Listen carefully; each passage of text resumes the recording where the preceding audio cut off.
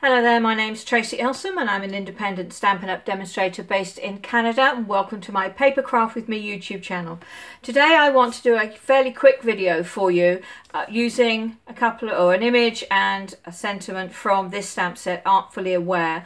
It's the featured stamp set on the What Will You Stamp Challenge blog today, and I'm creating a project for the design team. So we'll go straight into it. I have a piece of very vanilla card and I have already stamped this image onto a full adhesive post-it note, and basically it's a post-it note where it's all adhesive apart from just a little bit at the end here.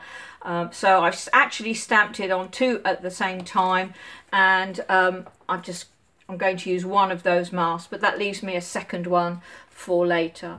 So first of all, I have the stamp. Having already stamped it onto the post-it, I am now going to, that's tuxedo black ink, and I just want to stamp this towards the bottom of this piece. And the piece of card is actually 2.5 inches wide by 5.5 inches long. Now what I'm going to do now is take my post-it note and just place it over the top of that stamping. So now you can't see that bit. Now I'm going to grab a scrap piece of, this is the piece I actually cut it out of, and I'm going to use the edge there. I think I'm going to do it about where I had it before. Now I'm going to do some water, so I want to make sure my water is actually level.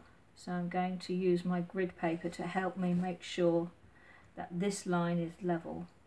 It might not seem like a huge deal, but when you finish sponging and you realise that your water is at an angle, it can be a little bit difficult. So, and now I have a 3/4 inch circle that I have punched from some post-it as well, and I'm going to put that into place. So I'm going to start with Mango Melody, and I have boxes of sponges here, one for every single colour, with a little piece of card on the top, and I'm going to just hold it down with a piece of kitchen paper so that I don't get myself covered in ink. And you can see I'm not really making a huge effort to get that in any particular place, it's just going straight on. Next I'm going to use Pumpkin Pie. This is one of the older ink pad styles, but it still works. Again, a different sponge, and I'm going to sponge that a little bit further up, and again not worrying too much about getting it completely smooth. I don't need to worry about that. Now I'm using Berry Burst. This is one of the colours that is going to be retiring very shortly, so if you want this particular colour, I would suggest you get it as soon as possible, because it will sell out very quickly once the retiring list is formally issued on the 15th of April. But we already know this one is going to be retiring, so don't wait, get it now while you still can. And finally I have Blueberry Bushel. Grab that sponge, and I'm just going to sponge that towards the top.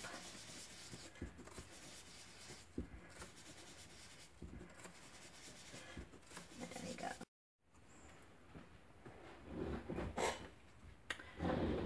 Okay, slight hiccup in the videoing there, but let's get this going. Now I'm just going to add a little bit of that Blueberry Bushel across the whole thing, and then I'm going to work back in reverse. So this is the Berry Burst, now the Pumpkin Pie, and you can see all those lines and things that I initially had, they've all disappearing, and this is the last, this is Mango Melody. So now I've done that, I'm going to peel off that 3/4 inch circle, and you can see there I've got a very white circle. So without putting any more ink on the Mango Melody, I'm just going to very quickly rub across it. So now you can see it's much brighter compared to the rest of the background, and that's what we want. So now I'm going to move my line, and I can use the ink that's on there to help me line it up. And now we're going to do some water. So I'll start with Balmy Blue. Get this to stick down. It doesn't like sticking to the ink because the ink is still damp, but we'll get it done. Let's turn it upside down and we can do it that way. Make it a little bit easier to do. Hold that in place. And Balmy Blue. Again, I'm not worrying too much about these lines in my sponging. Oh, there we go. Need to hold it a bit closer. There we go. Okay, so that's Balmy Blue. Now we can go with Bermuda Bay.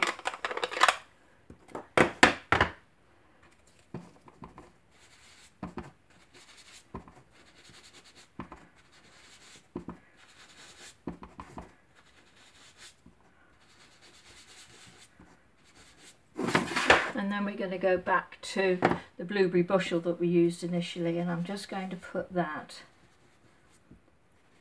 kind of around the edges there and the edge there, just like that. Okay, so that's all the sponging done. Now what I need to do, one more thing before I take this off, before I forget actually, is I'm going to bring in High Tide, and I want this water image here.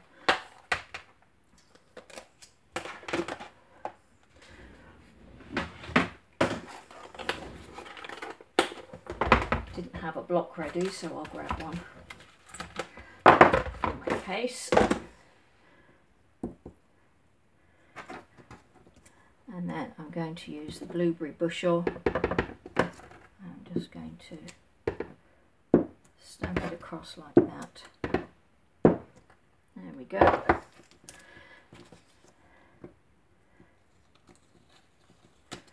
And there is my scene. So I'm going to stop it there. I'm going to grab some Stampin' Blends, and then I'll continue with that particular image. So hang on a second while I just get that done.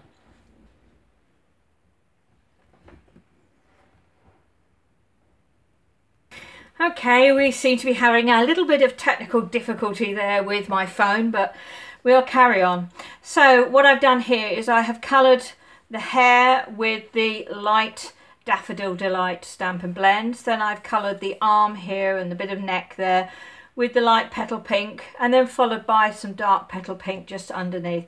Now I'm going to go back in with the light petal pink and just smooth out the lines on that arm there. Okay, so that's done.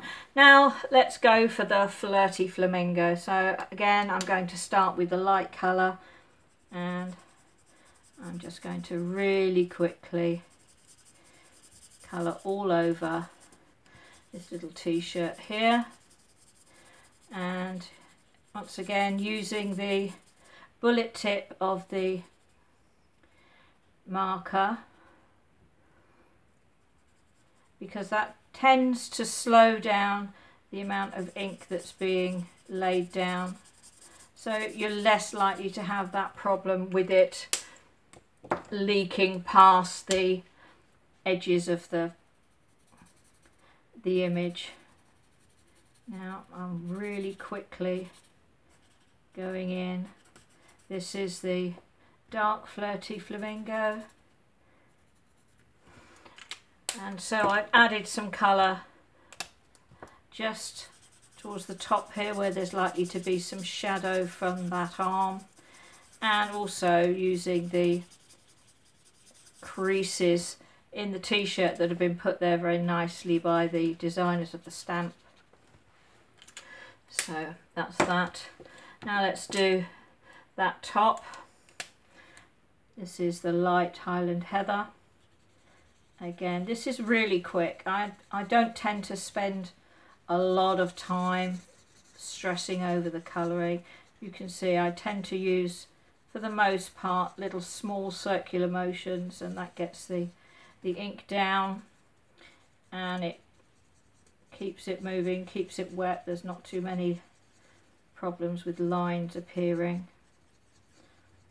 So, of course, bearing in mind this is on very vanilla card, so that it will be a slightly different colour than had I done it onto white card. So again, just going around the edges there, going to make a nice dark colour on that. Go back to the light and go over those dark edges with the light one, and I'm not going to go all the way in, I'm going to leave that partly undone. And again, down here where the arm is, there's going to be some shadow there, I think. Back with the light version of Highland Heather, going over those edges and blending them all together. Okay, now I've got the sleeve to do here. So start with the light.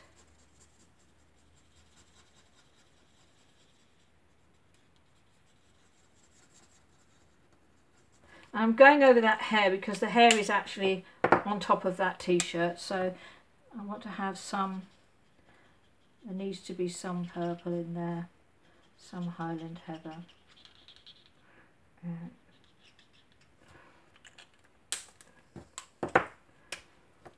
then again, blend out those lines very, very quickly with the dark.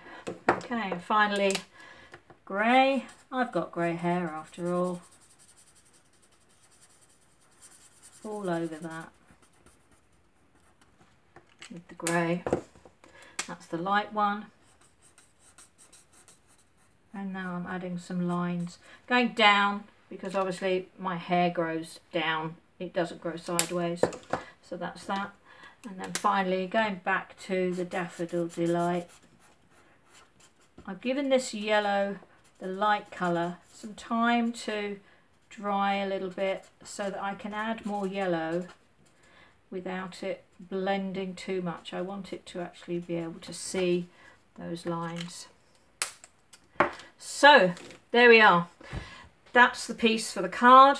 I will take that away now. I've got some other bits and pieces to do, but if you'd like to go to my blog today at www.papercraftwithme.com, you'll see the finished project using this panel that I've just made, and I will list all the tools and materials that I used at the bottom of that blog post, and you'll find the link to the blog just in the information below. So thank you very much for bearing with me. Thank you very much for joining me today at my YouTube channel, and I hope you'll pop over to the blog, and I hope you'll subscribe and visit me again soon. Thanks very much for watching. Bye.